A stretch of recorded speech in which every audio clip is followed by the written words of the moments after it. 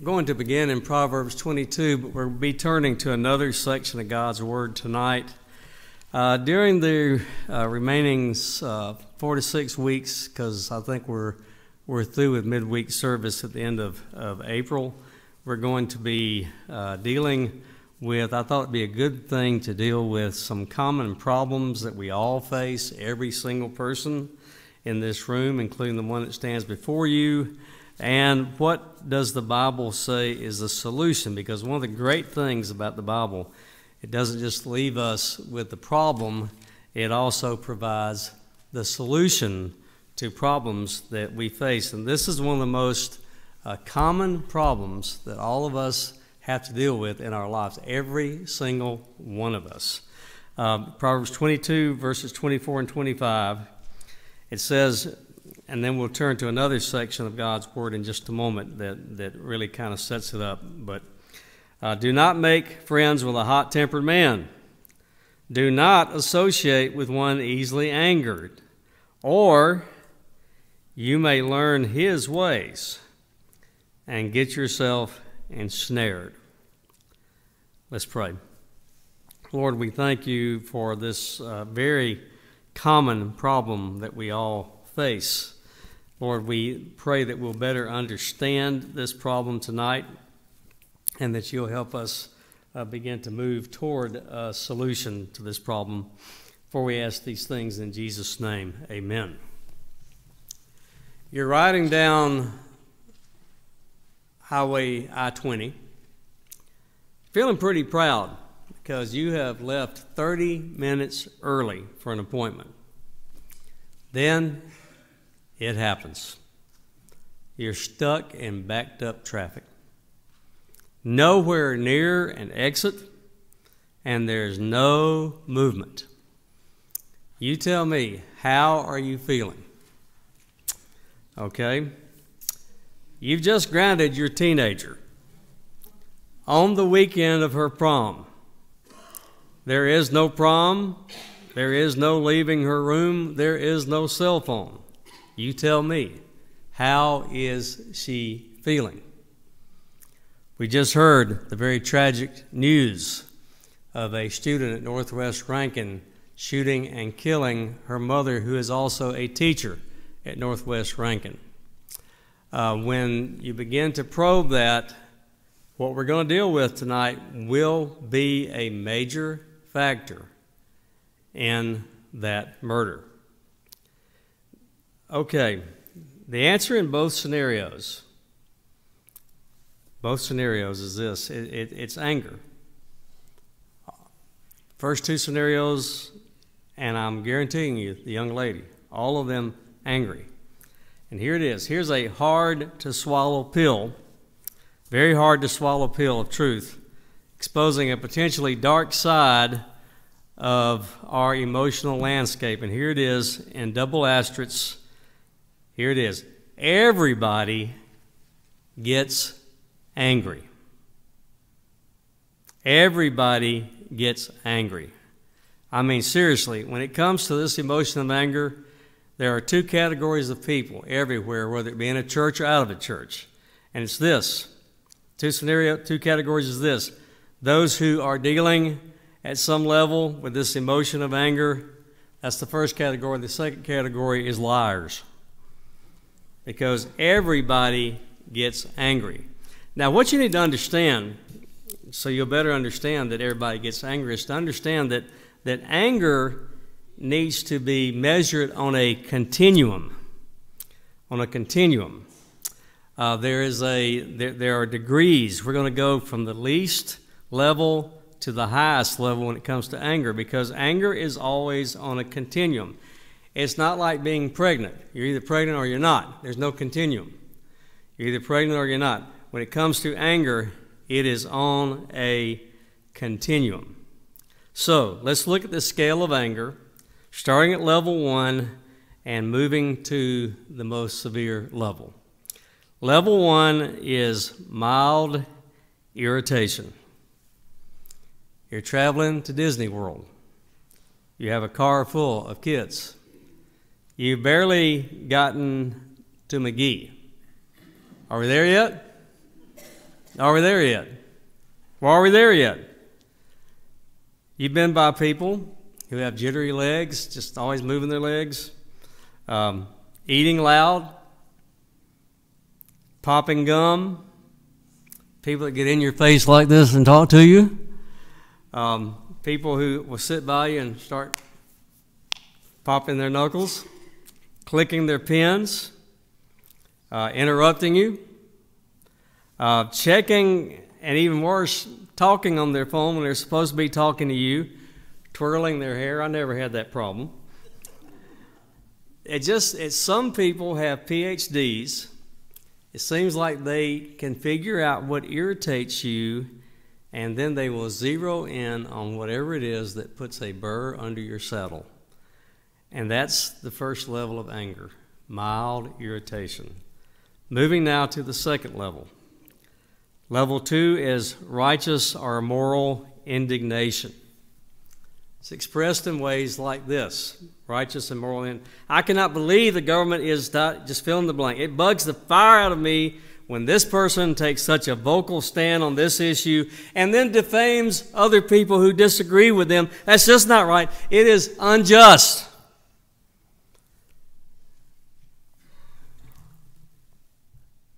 Remember Paul Harvey one time talking about the definition of a hypocrite as someone who gets all angry about the sex and violence on their VCR. Righteous moral indignation. It's moving up the scale of anger. Now we get to level 3. It's a more forceful, ongoing, vindictive wrath. More forceful, ongoing, vindictive wrath. Now, usually when you think about wrath, you think about, lightning bolt. That's not actually what wrath is.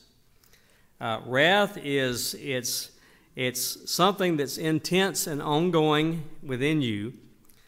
When you perceive something as being unjust, if you feel betrayed, and it just gets more intense, that feeling. And you get to the point where you say, I'm never going to drop how I feel about what this person did to me. It may be years ago. There's no way they can make it up to me. It's the old Hatfields and McCoys. They've been mad at each other so long, they forgot what it is that made them mad at each other to begin with. Silence, avoidance. You've met people who just look like they're angry all the time about something.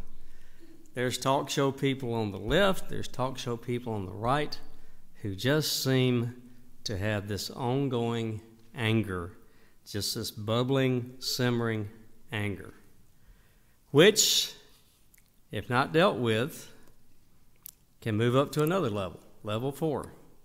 Got mild irritation, moral, righteous indignation, more forceful, ongoing, vindictive wrath. Number 4, a fit of frenzied fury. Everything's just going on. Suddenly, boom, there's a throwdown. You see this a lot of times with Nick Saban on the sideline. There was a coach I'll tell you about later that falls into the next category, Columbia Academy, that I coached against when I was coaching back in the day.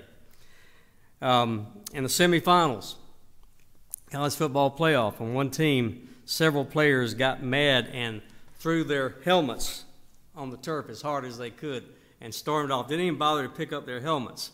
Now, I know some people are going to spin that and say, well, they're just passionate. No, that's fury. That's fury. You may have experienced fury before. Have you ever been a victim of someone pulling up beside you and telling you in uncertain terms what they think about your driving? That person is furious at you. I saw not too long ago a waitress and a customer at a restaurant escalating to the point where one of them got furious at the other. That's the next level. Now, the worst level, the one that is so destructive, is level 5. It goes past mild irritation, past moral indignation about what you perceive as wrong or unjust. It goes past this simmering wrath that's just boiling underneath the surface and can erupt any time. It goes past frenzied fury. Level 5 is out of control rage. Out of control rage. Totally out of control, irrational, explosive, destructive. Talking about this coach that I coached against. The referee, we were ahead 3-0. Is the first quarter of the game. A referee called a call this opposing coach did not agree with, and it was on his home turf, by the way. And the coach got angry, started cursing, started yelling. The referee blew the whistle, threw a flag, marked off 15 yards. He screamed louder, threw another 15 yards. He picked up a chair and threw it out on the field. So the referee looked, he went, game over, winner, pointed to our team. The game was called in the first quarter because this coach was so infuriated with rage, just engorged with rage, that there was no way. And then what's interesting is 15 minutes later, he was telling the athletic director at that academy, I don't remember doing that. Now, maybe he didn't, because people who are affected by rage, sometimes they don't remember what they did when they were in a rage. Think about wife beaters. Something snaps, they don't remember. Perhaps an angry rant is posted on social media, and then they take it down. Rage. That's the worst level. Now, how many of you people in the last 7 days have hit at least one of those levels? Come on. Oh, come on. I was fixing to say, if you hadn't hit one of those levels, then you're under that second category of people I was talking to earlier. You've been on that scale this week, maybe today, maybe in the last hour. Just think about it. So, we need to explore this emotion. And the best place to explore it actually comes from a minor prophet by the name of Jonah. So turn to Jonah. Turn to Jonah. If you don't know where to find that, turn to your table of contents and look up Jonah, and then turn to Jonah chapter 4.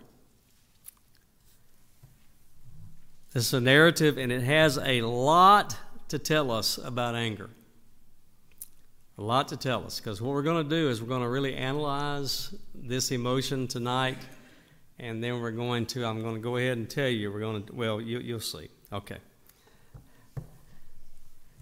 Jonah chapter 4.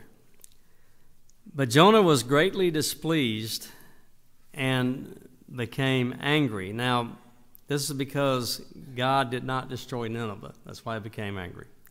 He prayed to the Lord, Lord, is this not what I said when I was still home? This is why I was so quick to flee to Tarshish. I knew you were gracious and compassionate God, slow to anger and abounding in love, a God who relents from sending calamity. Now, Lord, take away my life, for it's better for me to die than to live. The Lord replied, have you any right to be angry?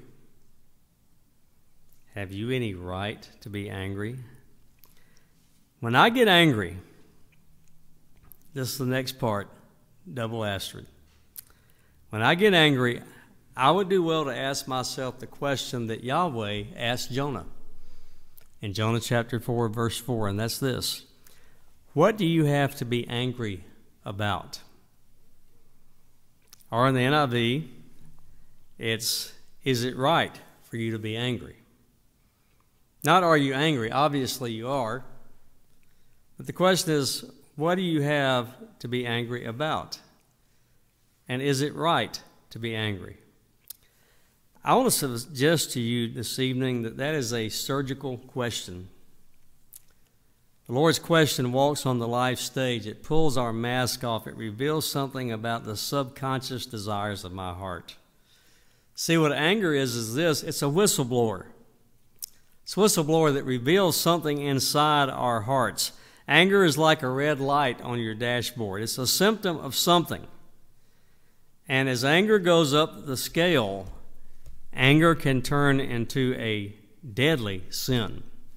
Now, I want to share a quote with you, a quote from a book entitled The Gift of Anger. You may have never thought of anger as being a gift, but here's the quote from this book by Marcia Cannon. And I'll repeat it a couple of times because if you think about it, you need to go home and just kind of read over this quote and think about it. Double asterisk. You become angry when you define reality as unacceptable to you. You become angry when you define reality as unacceptable to you. You do not accept what is there. And you feel unable to easily correct that reality, tolerate that reality, or let that reality go. Here's something that's happened. It has happened. It's real. It's unacceptable. You feel like you're unable to correct it. You can't tolerate it, and you sure can't let it go. So what does Scripture tell us to do with the potential sin of anger?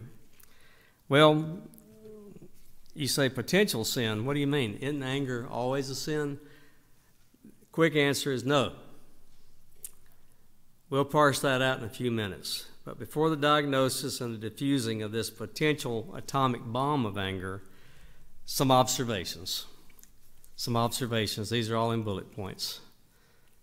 First observation is this: anger is an emotion with deep, historical, widespread roots and branches.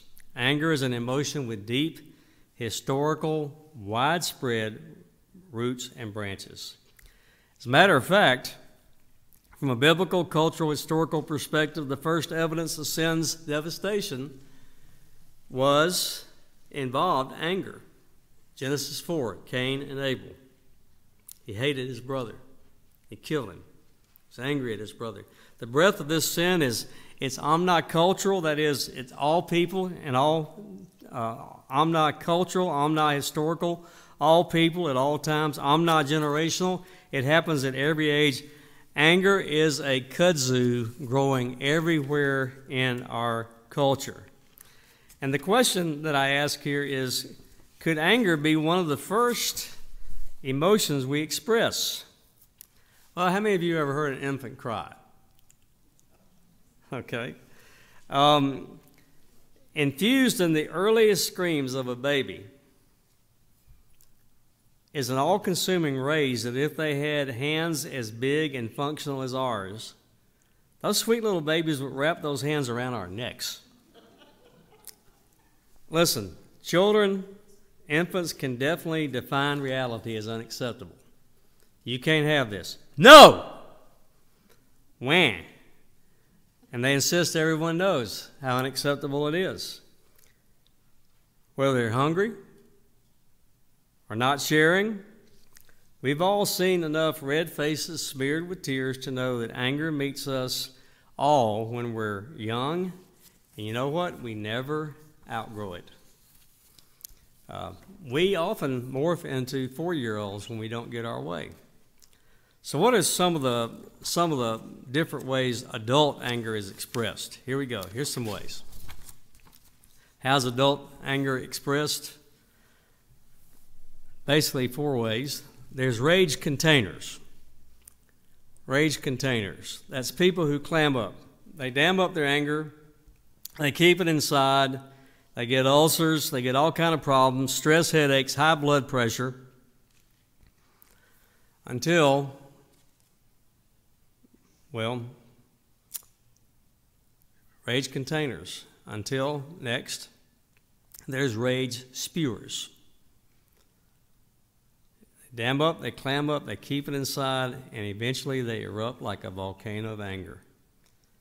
And that hot lava burns everything around them.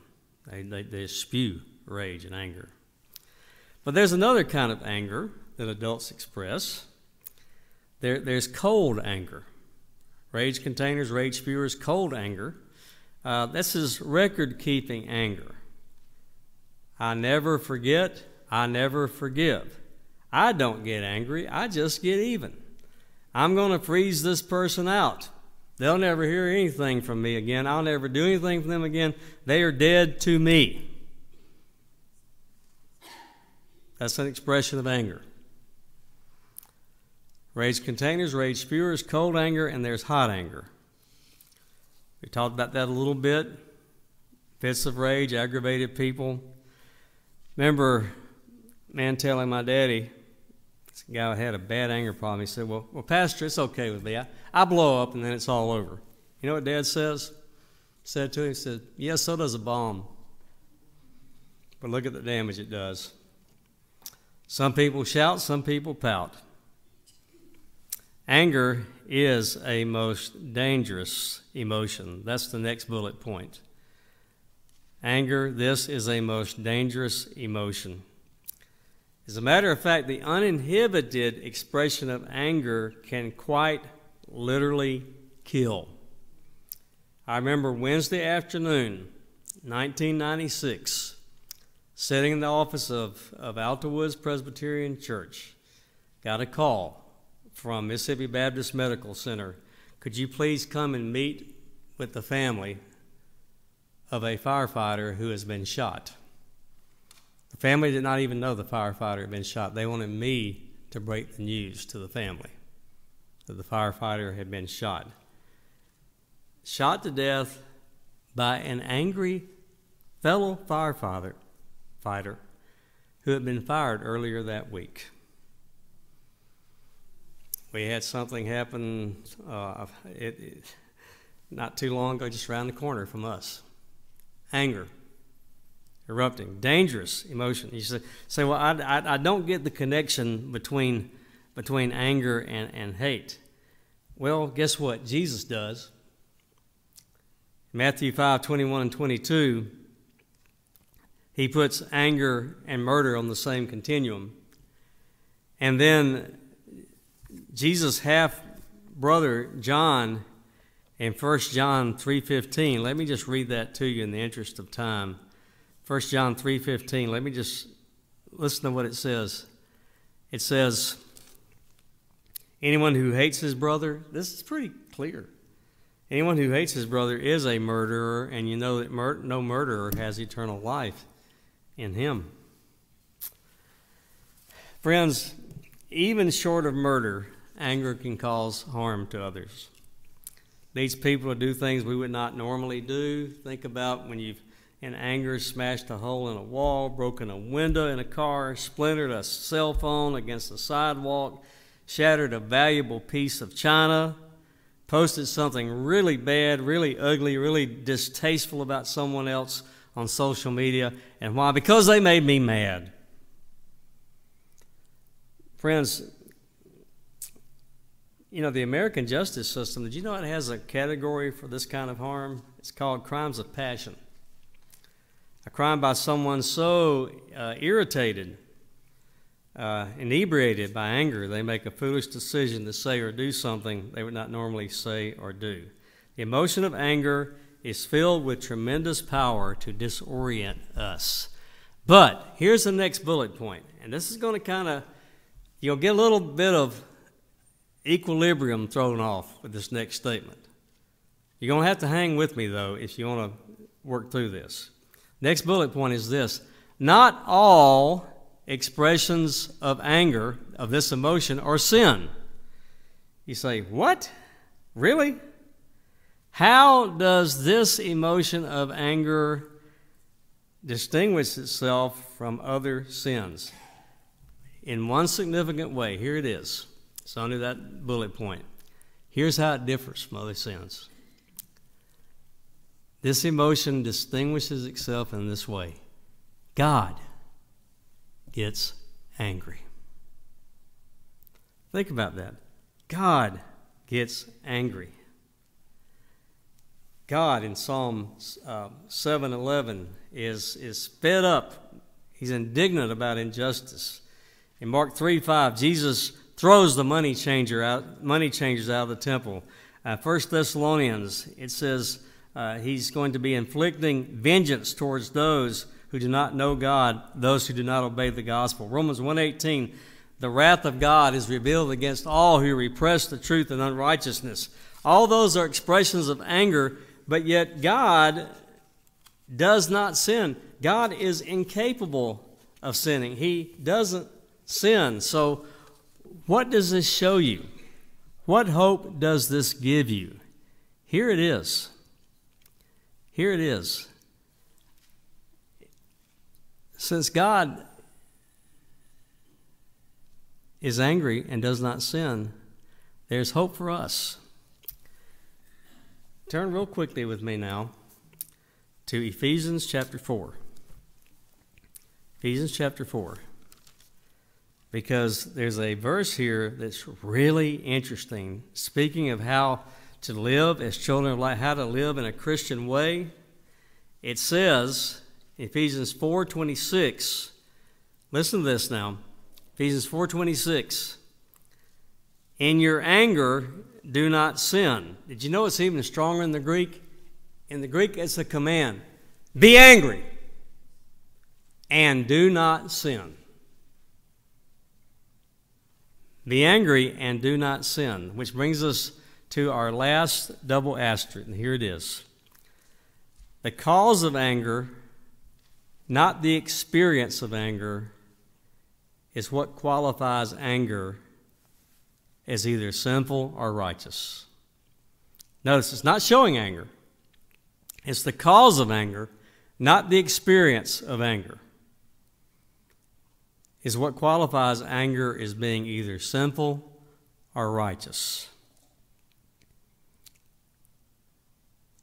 It's not that you're angry. It's why you're angry. That makes it either sinful or not. Next lesson, this is what we're going to answer. One question is this: what is the main issue underlying the problem of sinful anger? Did you know that sinful anger boils down to one issue? The driving force, the fuel that feeds the fire of anger, boils down to one word. And you're going to be completely surprised at what that word is. Totally. What is the word that feeds anger? Main issue boils down to one word. Surprise, surprise. Number 2. What is the solution to the problem we have with anger? There is a solution. How do we deal with this ongoing problem in our lives? Because there is a time when you will never be angry again. It's in the new heavens and new earth. It's after you die. Until then, it's going to be a problem. See, our God is not a critic without a solution. One of the best pieces of advice Roy Taylor ever gave me is he said, when someone comes to you criticizing something going on in the church, look at them and say, so what is your solution to this problem? Anyone can be a critic. What is your solution to the problem? God is never a critic who does not give a solution. We will discover next week a solution to this problem that we all face, this problem called anger. Let's pray. Lord, we thank you that you're a God who is redemptive in all your purposes, redemptive in all your actions. Lord, we acknowledge that we all display anger at some level. Lord, help us to understand this emotion better. But most of all, Lord, help us to actually dig down and discover together this coming week what does this issue boil down to? And what is the solution? How can we deal with this issue in a way that brings glory to you, brings good to us, and brings good to those we deal with? Lord, again, thank you for your word and the sheer practicality of it. We pray, God, that you'll bless us this week and prepare us now as we go to Palm Sunday, as we have our cantata Sunday night. We look forward to that. Look forward to the Good Friday service. We look forward to Easter, Lord. We thank you that you came to bring redemption to us at every level, including our emotions. We pray, God, you'll bless us between now and this coming Lord's Day. In Jesus' name, amen.